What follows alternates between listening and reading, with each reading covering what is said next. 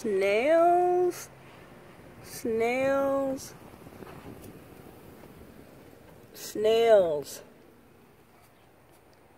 Aloha, y'all. Snails.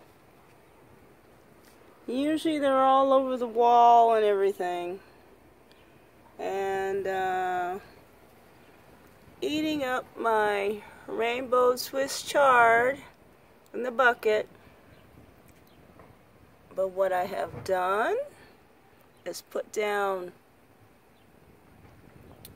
crushed eggshells around them, which will not only help the soil and the plants, but the snails can't stand it.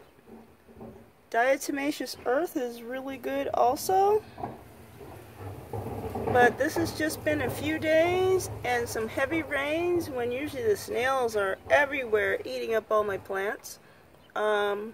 This has been working very cool. No snails. You usually have to come out every morning and pull the snails out of this pot. So anyway, diatomaceous earth, if you want to order it, or just eggshells. It irritates them. They don't want to walk around it. Anyway, just another tip. Love y'all. Bye.